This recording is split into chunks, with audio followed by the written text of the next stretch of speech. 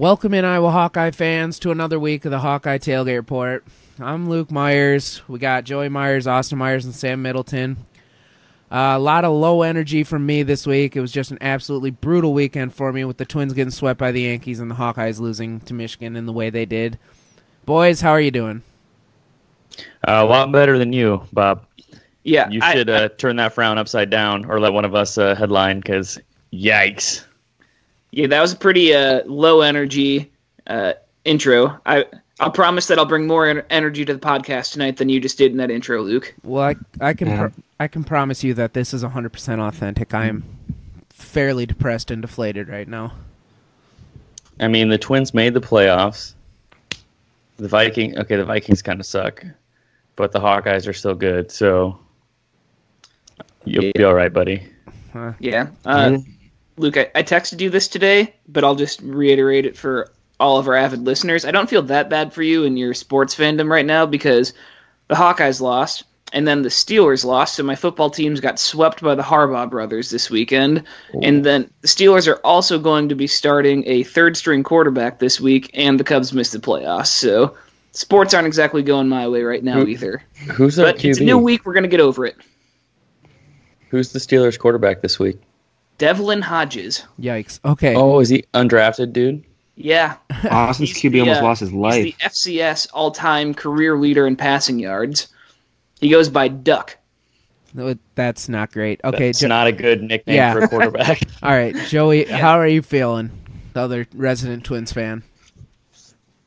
Pretty tired. The Vikings are keeping me afloat right now, though.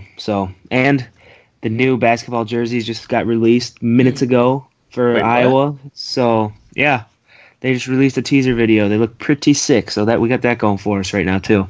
All right, so we're going to talk about the Michigan game, some topics from there, talk about if the defense can hang with Big Ten elites, and favorite Penn State memory, thoughts from space, and Joey's Urban Dictionary read. But we'll get right to this Michigan game. I honestly had zero doubt in that game that we were going to lose. After the first 5 minutes were over, I was so confident because our defense looked so good, but offensive play calling wasn't great. The worst offensive line play I have ever seen from any team in my life in that game. Stanley didn't look good. Where do you want to start with this one? Let's start with the O-line. We have been rotating in so many guys in and out, just to see who the five should be, and that definitely hurt us against Michigan. I don't know why the coaches are so high on Anwar. If you listened, I'm sorry, Cole, you're probably awesome, but he literally, I watched him get beat like 4 times, or he would double down and not go get the guy he's supposed to get, and there would just be a free rusher right through. It was incredibly infuriating. I think Mark Kallenberger should be out there, even though he's a tackle. But we got to get our best 5 out there. Additionally, I think Alaric Jackson looked like a deer in headlights out there on Saturday, and Kirk said as much. He said it was pretty much his fault that he played him as much as he did in his first game back, and that was not pretty either. Yeah, I mean, obviously we want to have our best players out there, and he's a future first-round draft pick at the offensive line when he's at his best. But when you're playing in a hostile road environment like that, you can't be throwing somebody out there who hasn't played in a snap in 3+ weeks, 4+ weeks, and then also he probably wasn't 100% coming back from injury. I think that it might have been a mistake to give him the amount of time that they did. Well, which is weird considering how cautious our coaches are with bringing guys back. Like Julius Brents is he played maybe, I don't even know, did he play on Saturday? Special teams. I don't think so. Special teams. But Alaric Jackson just right in the mix. What? Well, and Jackson didn't play great, but he still played better than our interior linemen. Michigan was just blowing stunts up the middle and just blowing by our defensive linemen. And they weren't even, they brought pressure a lot, but there would be plays where they'd rush 4 against 5, and they would have no problem get to Stanley. And yeah, Stanley played bad, but it's hard to be comfortable in the pocket if you have literally a second and a half. Like you run a play action play, turn around, and there's a defender there right in your face. Like that's the problem. Like our play actions weren't like straight play action. It was like the play action that he tries to sell, and then by the time he turns around, they're right there, and there's like long routes developing. Like that's totally on Brian Ferentz for the quick slants were open all game long, and I don't know why we didn't just dink and dunk our way down the field like Northwestern does to us every year. Just blows my mind. Yeah, we should have. Yeah, I think that. Yeah, you go, Austin. Go ahead. All right. Okay. So they should have just they should have just kept running slants with Tracy and Marset, because those two are lightning when they have the football, and there's really no. I mean, the game plan called for that. You quickly found out after the first quarter of play that was going to be the play that won us the game, giving those two the ball as soon as possible and giving Goodson the ball in open field. Those were the three best options we had, and we really didn't utilize them well enough. Yeah, I think that the poor offensive line play was also just a byproduct of the play calling in general. So, obviously the line did not play up to their expectations or anybody's expectations for Iowa offensive line. But I think the play calling certainly didn't help that situation either. And one of them actually alluded to that. I think it was Levi Paulson after the game. Post game interviews, he was talking. And I don't remember the quote exactly, but it was basically along the lines of he said that the line was kind of surprised by some of the play calls, and he didn't think that they set them up for success in a lot of situations. I read that quote and immediately thought, that guy is not starting next week. Yeah, I was like, what a ballsy thing for him to say. Like, I agree completely, and it was honestly, he was right, but like, oh man. Yeah, I mean, call it how you see it. I appreciate it. He must have some serious blackmail on Brian Ferentz. And also, the running backs didn't provide much resistance either. I remember a few plays where Sargent just got blown by or just whiffed on a block and on ones right up the middle, and that was tough to watch as well. Speaking of the running backs, and we gave up on the run game so fast, early. Way too. It was a 7-point game, and we were getting 5 yards, like 4 to 5 yards of carry half the time. I don't know. We got away from our tendencies, and it. Well, yeah. How many? Ferentz needs to prove he can call a game in a tough environment. Is what needs to happen. How many? I don't know if I can remember an Iowa game in the past where it's always, even if it's not working, we run the ball until the defense breaks down and we explode for a huge play. And we never had that. We like you said, we abandoned it so early. We never wore them down at all. And I don't know. Well, and another thing about the offensive line, what was it? The second final drive we had there before the ugly final drive never really stood a chance. Where we got the ball across midfield, and then what was it? 3 holding penalties and an illegal wide receiver downfield, or an uneligible lineman downfield. It was first. Yeah.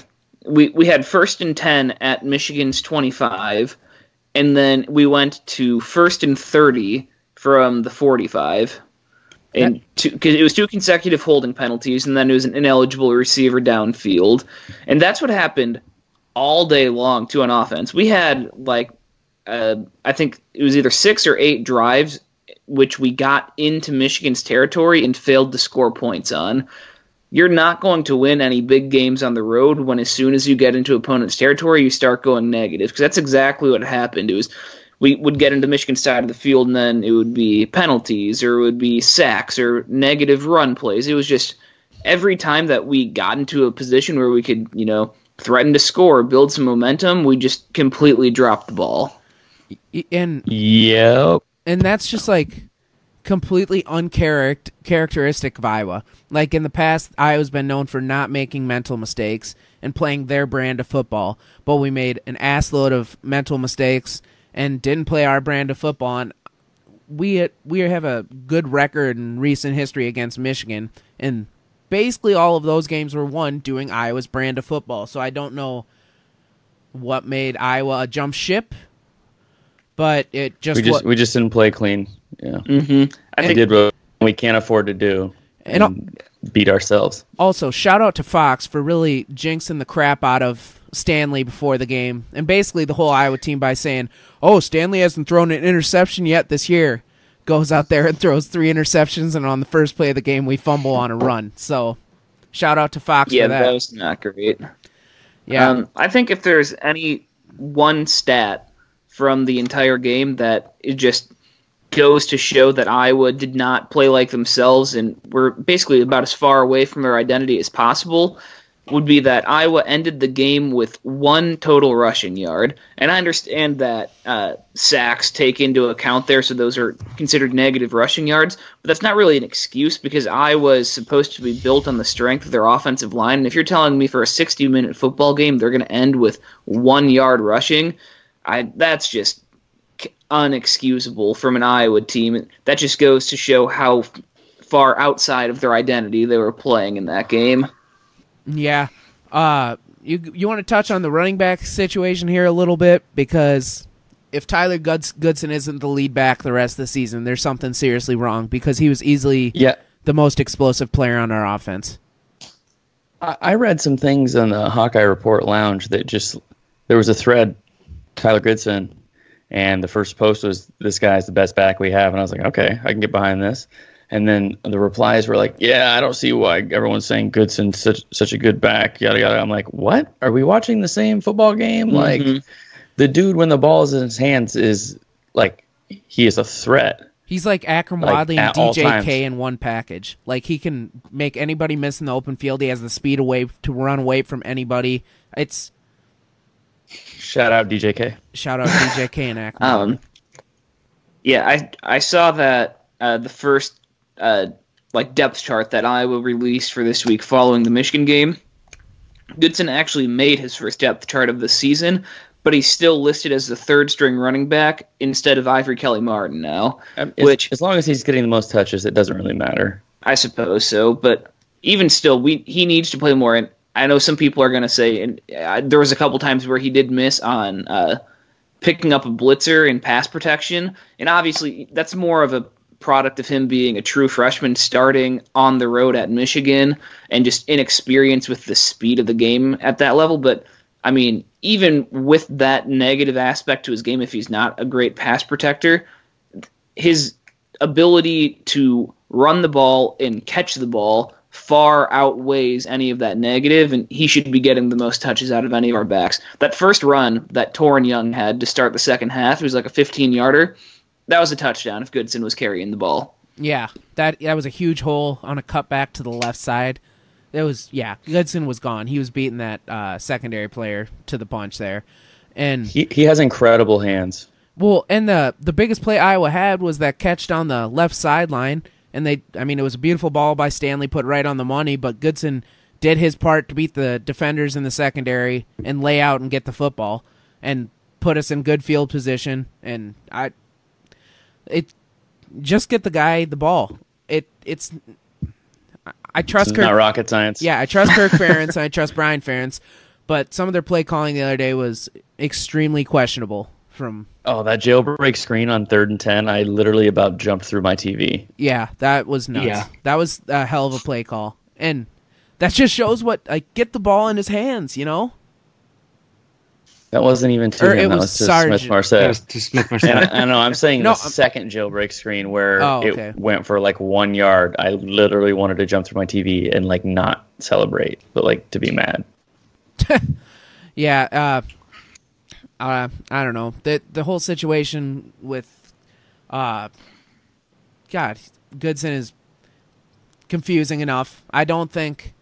I think his role will still stay very much the same throughout the rest of the season just because, Kirk Ferentz likes to play his upperclassmen and respect their age and whatnot. But another question. I like Nico Reganey, but how come Smith Marset still doesn't return punts? Because if the more we can get the ball in that guy's hands, it would just be great. That is the dumbest thing about the season to me is why Smith Marset does not return punts. Well, we've never seen him return punts. We've seen. I know it's completely different than kickoffs. It's completely different, though. He might not be comfortable back there. He's your hands down your biggest playmaker. You would think that you could figure something out to get him back there to catch punts. I think Oliver Martin should be back there, and I'm not just saying that because I want him on the field. I really think he's a difference maker with the ball in his hands. Well, whatever. I just don't think Regani's the answer there. Yeah, I don't know. Even if Smith-Marset isn't the answer, just say throw him out there and give him the opportunity because you want the ball in your best playmaker's hands. Regani is clearly not the answer. How many times this year has he... He did have a nice return, though, when he did finally catch the ball. But wasn't it called back for a holding or something? No. Okay, but, I mean, either way, how many times this season has he let a ball bounce when he should have fair caught it, or fair caught it inside the 10, or not been able to cut off a ball, or he just has not been good. And also, I don't know if it's still this way, but at least earlier in the season, first couple weeks, Smith-Marset was listed as our number one punt returner on the depth chart, and then they kept sticking Regani out there. So I don't understand that logic. I mean, if you want Regani to be the guy, just list him as the number one and send him out there. But I don't know. I think that at least it can't hurt to give him a chance or give somebody else an opportunity because it's not working the way that it is. Well, you're in luck because next year it's going to be Deron McKinney. All right. But that's not a mirror. So another thing from this game. This surpassed the Penn State game from last year as Nate Stanley's worst game, correct, as a starter? No, that game was still worse. Oh, I don't know. He was pretty bad in this game, but that game last year, that Penn State game was so bad last year. Pretty sure he had like a negative 35 quarterback rating. Yeah. So what are we thinking here about Stanley, confidence level wise? Because I'm the biggest Nate Stanley apologist there is, and just like in crunch time the other day, he would look like he was on completely different pages with his wide receivers, and he just didn't look comfortable at all. And as a senior, third-year starter, you'd think that, hey, I've played enough big road games in my time here at Iowa that I should be able to put the pressures aside a little bit and dictate what happens in this game. And he just didn't look like that. The thing is, though, I love Stanley. He's great, but he doesn't have a signature win in his career yet. I mean, he's had opportunities the last 3 seasons to have an actual great win on his resume. On the road at Wisconsin, horrible game. On the road at Penn State, probably the worst game of his career. And then this week, on the road at Michigan, he played terrible. So he's had opportunities to put a signature win in his career at Iowa, and every opportunity has presented itself, he's fallen way short of the expectations that we've given him. And it's not like we haven't seen him be able to be good, but he just hasn't shown up in most of the opportunities. Was he not the QB when we beat Ohio State? Yeah, he was. I was just thinking that. He absolutely has a signature win on his resume. I think he threw like 3 or 4 touchdowns. And Mississippi State. And Mississippi State. Yeah. So, I mean, he has wins, but and he's... Iowa State. Well, Iowa State, if... And Nebraska. Okay, Nebraska's a stretch. I know what you're saying. Nate Stanley frustrates the heck out of me, but I mean, I don't want anybody else as the quarterback on the team. So, I actually I had somebody he's a good quarterback. So I had somebody tell me they want Petrus to be the quarterback. Like, in what situation? Absolutely, 100% no. Yeah, that is stupid. Like, he has a ton of experience. He's thrown a lot of touchdowns in his career. Like, that cannot go overlooked because he does have the arm talent to get it done, but he's just never shown up on the road really in big situations.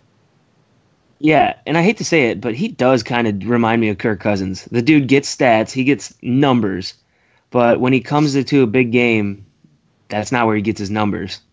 I mean, at some point, you have to get over that hump, and you have to be able to perform at least decently on a consistent basis against good teams. And I don't know if he gets nervous or what, but he's going to shut y'all up in 3 days. I hope so. I so. Encourage it. I think that he'll play well at home. I think that the team will play significantly better at home against Penn State. I just when we go on the road to Wisconsin, what Nate Stanley are we going to get? Are we going to get Michigan Nate Stanley, or are we going to get Ohio State Nate Stanley? We're going to get I'm from Wisconsin Nate Stanley. Thanks for not offering me. Here's my giant Nate Stanley D. 8 touchdowns. Hopefully. That would make me the happiest guy in the world, but when he's at his best, he's very good. And when he's at his worst, like he was against Michigan, it's barely passable. Plus, Jonathan Taylor will have 9 touchdowns. We'll still lose by 7. I still disagree with that strongly. Like, we haven't talked about the defense really much yet, but that's because that was one of the best defensive performances I've ever seen put out by a Coach Ferentz team. Because the defense only gave up 7 points.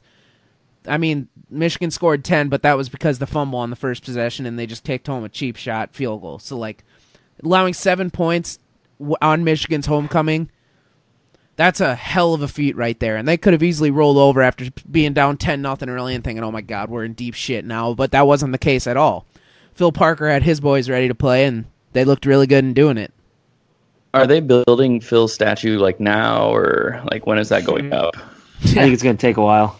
Yeah, he's got a little more work to do, but he's certainly a good coordinator we got here. But we still control our own destiny in the Big Ten West. And I know all Iowa fans don't want to hear that because it's a ridiculous thing to say. That means we would have to beat Penn State and we would have to win at Wisconsin and not lose one of those games that we usually lose once a year to like Northwestern or Purdue.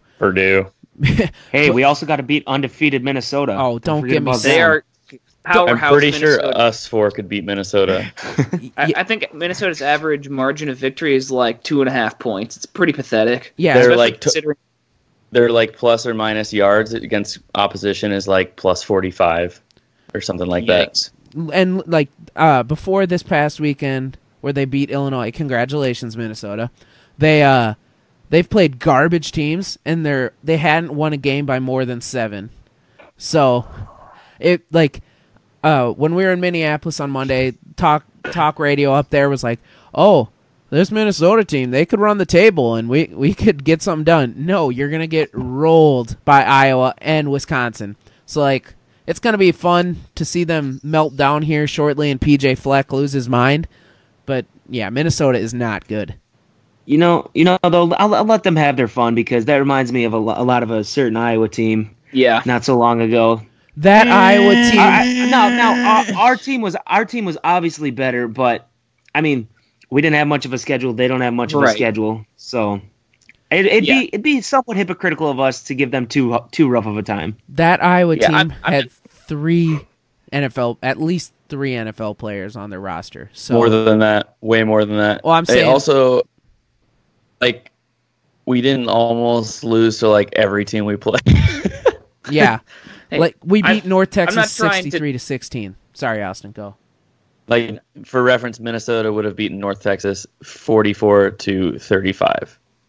You know, I'm not trying to say that Minnesota is good because they're not, but I can understand where like their fan base or their sports radio might be coming from, and like it's not that hard to look at their schedule this year and then look at what Iowa did in 2015 and be like, it's not that dissimilar. I mean, you can only play the people that you're scheduled against, and at the end of the day, if you win the game, that's all that matters. You don't have to win pretty. I'm not saying that Minnesota is good, but I can understand where some of their fans could be like, hey, you know what? We haven't lost yet. Maybe we could turn this into something. That being said, they're going to get absolutely ass-pounded by us. Yeah, and Wisconsin. They could finish the season 10-2, and we would still have a better record than them. We would still finish second in the Big Ten behind them. So, because they would lose to Wisconsin and Iowa, and if they had 2 losses, we had 2 losses, we'd hold the tiebreaker over them. Minnesota's going to have 4 losses. Are we still talking about the Gophers? Sorry. Yeah, I don't know why we are still. How did 4 losses. 4 losses. Easy 4 losses. So, anybody else got anything else they want to talk about on this Michigan game? No. Next. Flush it. I don't know. We kind of brushed over the defense real quick. We somehow went from talking about Iowa's defense into getting onto a tangent about Minnesota. I'm not really sure how that happened. But yeah, we did say it. Iowa's defense was incredible. And let's be honest, outside of that one 50-yard pass play that was defended pretty well, it was just a good catch, Michigan's offense didn't do squat all year long. So, yeah. I think that, in Michigan's offense has not been good all season long, so they're not exactly a great litmus test. But Iowa has a legit top 15, top 10 defense in the country. And just think of how good the defense could be if Amani Hooker and Anthony Nelson had not left for the draft. They would be just stacked. Yeah, they would. It would be a nuts situation. I have one more thing about this game as well. It's more of a gripe with a rule than anything. But that pass to Oliver Martin in the end zone that they called uncatchable and they didn't call a holding or anything. I think that the uncatchable rule is such bullshit because that shouldn't be the point. Who cares? The other team still cheated. They did something that they should not be allowed to do. Like they call blocking the backs that obviously aren't going to affect the play. It was why so obvious too. I could not believe that they not call for if you're not calling a pass interference, you can call a holding. That doesn't have anything to do with the uncatchable, and it was holding. Yeah, and also uncatchable is like a very subjective call because like each ref, there's no way that they know the athletic abilities of every single player out in the field. So who is you to say, well, I don't think that he could have caught it even though he got mugged, so I'm not going to throw a penalty. He is white though, so but he's Oliver Martin. But Oliver, that would have been a lot closer. Like Oliver Martin would have given it a run there. I don't think he would have caught it, but he would have given it a nice. He would have gone a lot closer. It wasn't so absurd to where it couldn't. Like it was so obviously not catchable. Is what? Yeah. At a minimum, should have been a defensive holding in an automatic first down at what the Michigan 2. It would have been. Yep. Yeah. Some more food for thought. This is unimportant, kind of, but I also thought this: why is a spike not intentional grounding? There's receivers in the area. Is there? Yeah, but he's obviously not making an attempt to throw it at any receiver. When you throw the ball when you throw the ball away, you're not trying to throw it to a receiver. You're just throwing it in their direction. We're not having this talk right now. Yeah, I don't like this conversation. We're gonna get an ad from our sponsor here before we move on. Demer Oil, based out of Dubuque County. They got locations in Worthington, Monticello, and Holy Cross. It's officially getting cold here. It's supposed to be in the 40s this weekend for the Penn State game. So your house is going to need to stay warm for the winter months. Make sure your LP tank's full. Go to DemerOilInc.com. Call 1-800-433-3835 and ask for Steve and Toby. Have them help you out this winter months. We're going to move on now to the Penn State game. Refresh here a little bit. Let's start this week over. This is still a really, really big game because, as I mentioned, Iowa still holds the fate of the Big Ten West in their hands, whether people want to hear that or not. So we're just going to start this conversation off by what's your favorite Penn State memory? Adrian Claiborne. Blocked, scooped up. This is going to be a Hawkeye touchdown. Yes. I'll have to agree with Sam mid there. Yep. Also agreeing there, the Adrian Claiborne block punt. I think a funny part of that player, just that whole night that people forget about, it was like pouring down rain that day. And then Joe Paterno, old as shit, was just like standing on the sideline looking depressed while his glasses were just like completely covered in rain and sort of fogged up. That's like one of the visuals from that game that's always stuck with me, that's always cracked me up a lot. Did he die like 3 weeks later? No. I think it was a bit after that. I think it was a assassination. So I have a different favorite play. It's from the year before.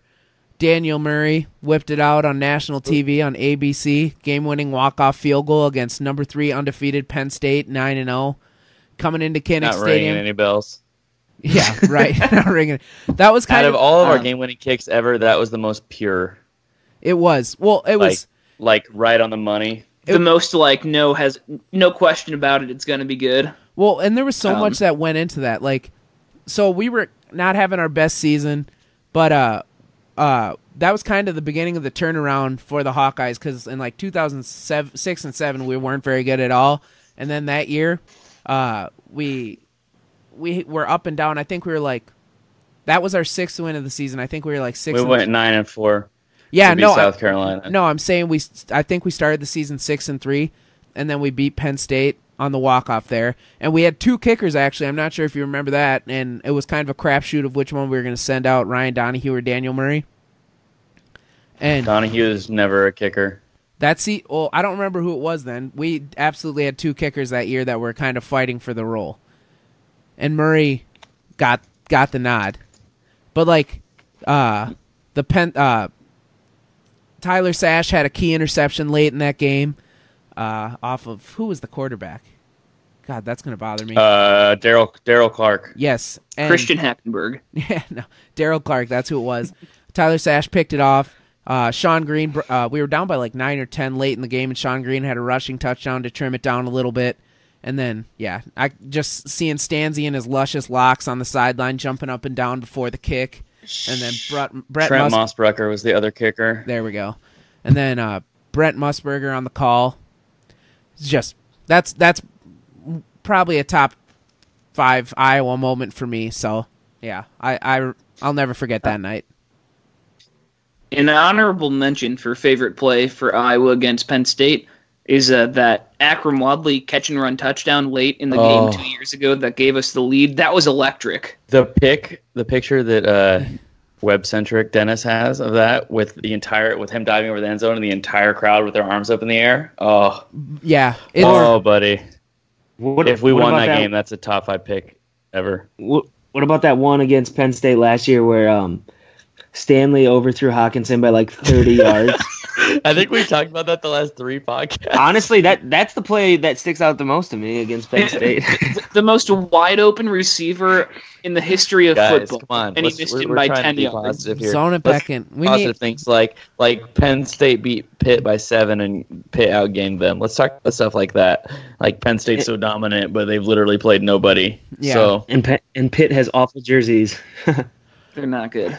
Yeah, so what do you guys think about this game? I don't really know a whole lot about this Penn State team. In the past, I just hated McSorley a lot, and that was kind of what I wrote. But prerequisite to play quarterback at Penn State University is you have to be a giant douchebag. I haven't really watched them, but their defense is pretty salty. But their quarterback is kind of got a little Tommy arm punt in him, I think. So I think that, yeah.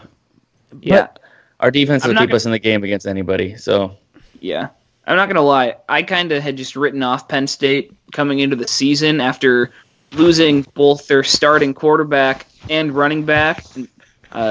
So I just didn't really give them much credit coming into the year, but obviously they've played well.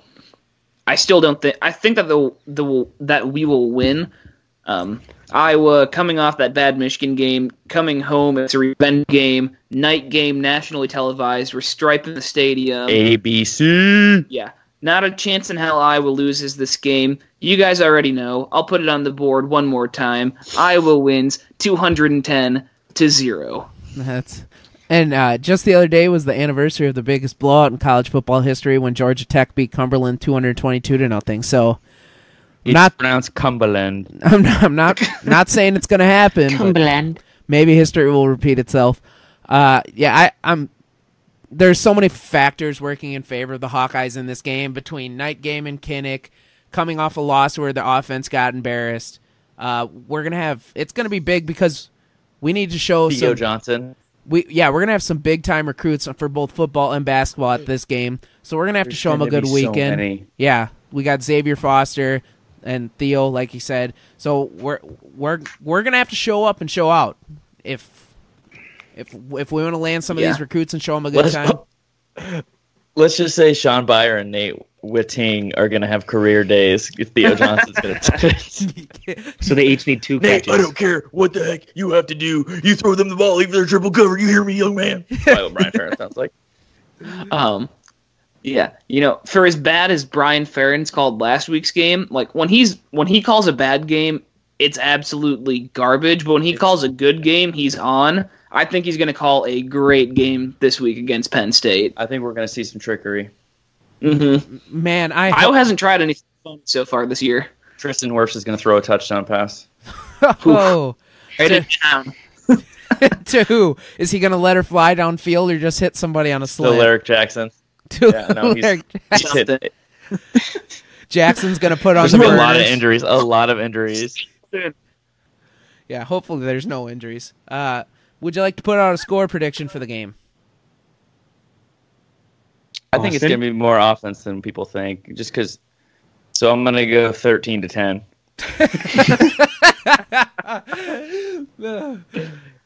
Keith Big Balls Duncan, game winner. I don't think we're going to have a walk-off kick, but that'd be kind of cool. wouldn't mind storming the field. Yeah. I'd be all right with that. Especially since Penn State's now a top 10 team. Joey, how about your score projection? Give me 2017 Iowa. Good year too. Cover 4.5 points. We're giving Penn State 4.5 points at home. I mean, if I had a mortgage or any money at all, I'm slamming that bad boy down. You know what I'm saying? Yeah. I think the line has actually moved up for Penn State since it initially came out. A lot of the bets were coming in. Yeah, a lot of the money was against going Iowa. to. A lot of the money was going to Penn State. Let's see if we can- But I agree with you, Sam. I think there will be more offense. I think we'll focus a lot on the offense this week, and the defense might struggle a little because of that. So I'll go 30-24 Iowa. It's 3.5 now. Can we talk about how Tampa Bay won 96 games in the MLB? What? Yeah, they're good. I They got thought they good were pitching. terrible. Is Evan Longoria just killing it or something? He plays for the Giants. And Chris Archer's just throwing gems out there. That's nice. Yeah. No, they their stadium's a dump, but their team is good and their fans suck. Yeah, They're selling these games out, right? I have couldn't no tell you. idea. I know there was important games down the stretch of the regular season where they had like 7,000 people in attendance. All right, Mhm. we're I saw not, that. I was just going to They're say up what? 4-0 bottom 5 right we're now. we're not a Tampa Bay Rays podcast, so Okay, well, I I might be don't jumping on think that so. wagon. the All aboard! the It spread was on, both of the. you go Austin. You go Austin. Damn it, Luke! I'm trying to talk about baseball on our Iowa Hawkeyes podcast. Would you let me? I was gonna say both of the AL wildcard teams this year are two teams where you're like, don't know anything about, just assume that they suck, but then they ended up winning 90 games. Like the Check it out. Athletics. Yeah, And like what? they also both desperately want to get out of their city. Uh-huh. Yeah. I just looked up the spread on the Penn State Iowa game. It's -3.5, and the over under's I 41. just said that. Oh, you did? No, well, I thought we were talking Yeah. about since it moved. Smash the under. Smash the under on that, too. The under. 41 points. You're telling me that they're going to score a higher score than 21-20? Heck no. Saquon Barkley isn't playing. Thank goodness. Also, Thank God. yeah. You remember that game a couple years ago, the night game? Do you know they had 600 yards and we only had 200, and they beat us on a last-second play? Did they really? They had 600 yards. Holy Barkley had like 598 of them. That's the absolute definition of an Iowa bend don't break defense. Where's that? That reminded me a lot of. Where does that Go ahead, rank Luke. on your all-time heartbreak losses for Iowa? Because One. Joey, the Big Ten championship game in 2015. Come on. That was pretty brutal. That 9.5 minute drive to Or- just suck our souls out. Or Ohio State in 2009. I'm not saying it's not top 5, but it's not number 1. That's absurd. I don't know. It was pretty brutal. The atmosphere that night was absolutely electric. And then when it got down to where it was 1st and 10 or 1st and goal from wherever, and the whole Iowa student section is like, we're going to win this game. We're going to storm the field. So everybody started piling forward towards the barrier and stacking up. And then we lost, and you could have heard a freaking pin drop in that place. Yeah, that was the best I'd ever seen, Kinnick.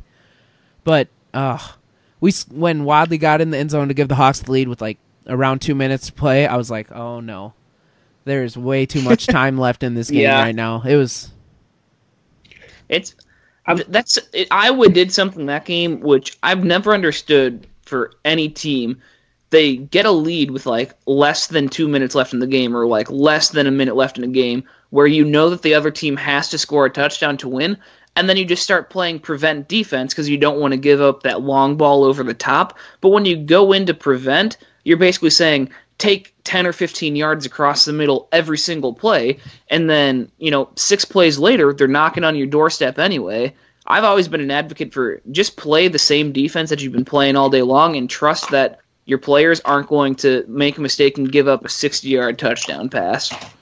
Hey, Sam, we were just talking about where the Penn State game from 2017 ranks in the all-time heartbreaks for Iowa. Oh, that's exciting.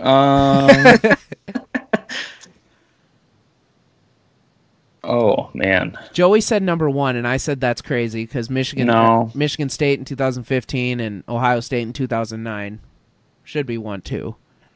I put it above Ohio State for sure. Oh, yeah, Michigan State. Honestly, yeah.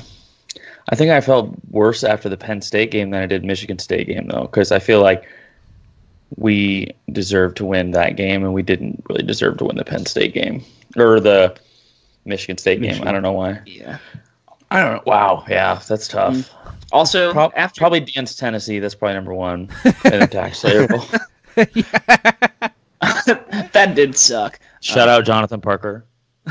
After the Michigan State game, obviously it sucked because had Iowa won, you knew that they were going to play in the playoff.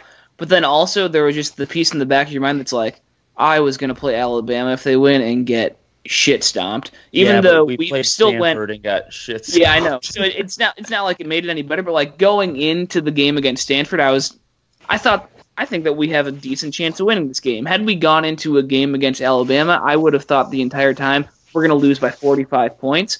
So, like, don't get me wrong, losing that game sucked, but I think there was kind of like that just sitting in the back of my mind that made it not suck so terrible. Seeing Christian McCaffrey just absolutely torch guys in the NFL makes me feel a little bit better. Yeah. Yeah. Mm-hmm. Think about some of the running backs we've played. Saquon, David Johnson, and Christian McCaffrey. That's absurd. Yeah. David Montgomery too. Oh wait, no, he had like 30 yards. Never mind. Yeah. On the ear. And he's tearing it up with the underwhelming Chicago Bears right now. So, yeah. All right, we're gonna hit another ad from our sponsor here before we get to our final two segments in the show. Looking to add your logo to your new business apparel or uniform for your business? Contact Brian Myers at Safeguard Eastern Iowa today. Safeguard is one of the largest providers of promotional products and branded apparel in the U.S. and carries all the top brands of clothing.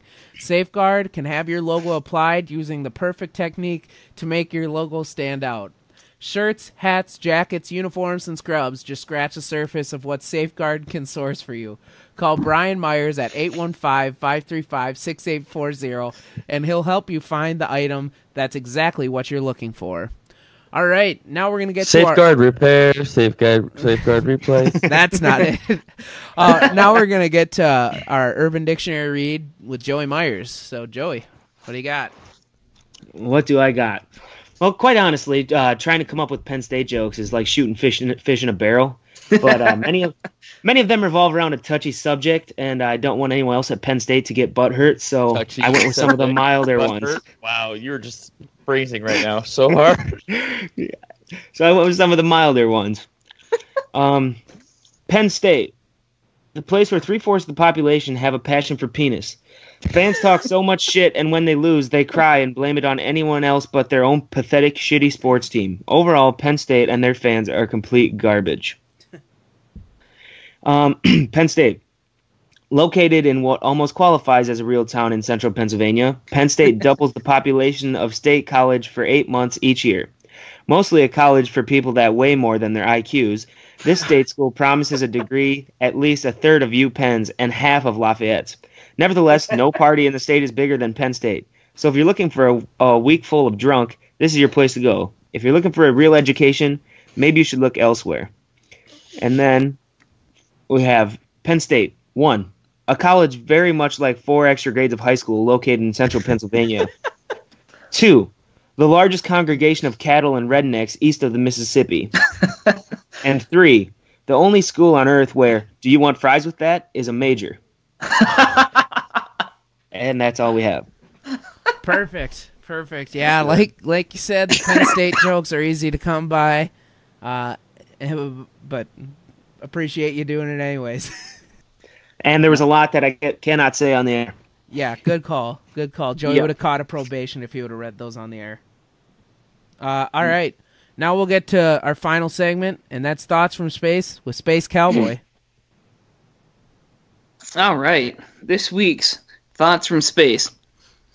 Michigan game thoughts. Fucking classic Iowa. Defense steps up and offense makes no adjustments. I put most blame on Brian Ferentz, but Stanley has started enough games and now has enough weapons to spot some of those blitzes. Throw a screen, some quick slants, something to mix it up. Also, running the ball out of shotgun was not working, but keep beating a dead horse. Bright side, Take away a turnover and a deep play for Michigan, and that game goes to overtime. Should have won, could have won, but didn't. Now it's time to see how they recover. If they win, I think 10 wins is very possible. If they drop the ball to Penn State, then this isn't the team that I thought it was. Confidence level in Stanley, average. Like his play. Unless it's a road game, then it's below average. Like Stin's penis size. Defense should get better when Hankins and Reef return, which is scary for everyone but Wisconsin, who will butt fuck us.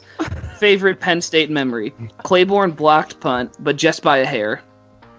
Final thoughts. If you twats talk about the Penn State game from 2 years ago, I will close my garage, stuff a sock in my muffler, and not listen this week. Let it die. The AL Central is the worst division in baseball. Serial killers buy crackers, which are actually vegetables, such as cauliflower-based snacks. You don't actually like it. Buy some Cheez-Its, you psychopaths. And finally, AB comeback of the week goes to Adrian Martinez. Heard she got hurt this week in Nebraska, so I'm sure she will do a great job of cleaning Scott Frost's belly button fuzz until the cramps go away and the bleeding stops. Oh my gosh. Oh boy. I didn't see, how did Nebraska fare this weekend? Oh, okay. They got so freaking lucky. There was Northwestern was driving in the last 2.5 minutes left. Obvious pass interference call. Nothing. Huskers get the ball back, march down the field, kick a field goal, and win. Seriously, Nebraska and Northwestern might not score on us. Like, actually. Yeah, no, I agree. We held Michigan to 10 points, so why would Nebraska score on us? Well, Wisconsin held Michigan to 0 points, so or 7. Yeah, 7. Wisconsin's better. Actually, wasn't it 14? Didn't they get 2 garbage time timeouts? Touchdowns. Or 2 garbage time timeouts, huh? Yeah. I hate when that happens. Isn't that the worst? Stashed them. All right. Do you guys have anything else you want to touch on, or we'll wrap it up here? Yeah, I have one thing. Do you guys see the moon landing Purdue uniforms that they just released? Yeah. Those things are freaking sweet. Those are icy for sure. Purdue doesn't do a lot right, but they're pretty solid with their jersey game. I love their all blackout uniforms with the railroad track going down the middle of their helmet. That's one of my personal favorites in college football. So, yeah, those are pretty cool uniforms. Did you see UCF is kind of throwing a bitch fit that Purdue is stealing the idea? I had a little sympathy for UCF for like a little while there, but they've gotten so annoying. I've never had sympathy for them. They've just been crybabies the entire time that claimed a national championship for no reason. And then they complained hard enough that the NCAA gave them a co-national championship, which is just outrageous. I mean, are we going to start giving out participation trophies in college football too? UCF irritates me. I'm happy that they've lost a couple games this year so they can stop talking about how they're, deserving of it being in the national championship conversation and how, what are they in the AAC? That's the Power Sixth conference. The all-time troll job by Cincinnati football Twitter. Yeah, that was cool. That was epic. Yeah. Did you guys see that, Austin, Joey? Mm-mm. Negative. Go look at Cincinnati's football. I'll just send it to you guys. All right, but we're another Cincinnati football thing. Now that we're talking about it, how disappointing is it that they didn't actually do that field? Yeah, that's real depressing. Oh wait, they didn't? Yeah. No, they didn't. No, it was their official football account that tweeted that out. It was going to be the coolest field of all time, and then they actually didn't do it. They're like, it was just a joke. That was bullshit. No balls. All right, we're gonna wrap up the podcast here with with a really sad note. Former Iowa running back Derek Mitchell was involved in a car crash over the weekend and passed away very young. He was one of the 4 horsemen of the 2015 running back field for the Hawkeyes. Him, LaShawn Daniels, Akram Wadley, and Jordan Canzieri just passed away from the car accident, and you hate to see that. A lot of sad Iowa players out there right now because obviously they were close friends with him. Anybody got any notes here? Rest in peace. Yeah, just sad. Him and Damon Bullock within like a year. Mm-hmm. Super sad. Yeah, it's just a shitty situation there. But we're going to wrap up another episode of the Hawkeye Tailgate Report. Follow us on Twitter at @go_Hawks Iowa is the show's Twitter. My Twitter is Myers_Luke. Joey's is at JoeMama2196. Austin's is Myers Austin. And Sam Middleton's is at SAMMMIDD. Also, my Venmo. No. Also go subscribe to the show on iTunes and Podbean. Leave a review for us. We'd love to hear back from you. If you have an idea for a segment, let us know, and we'll try and make it happen. Let's go get a Penn State victory this weekend. We need a win, need a bounce back. And as always, go Hawks.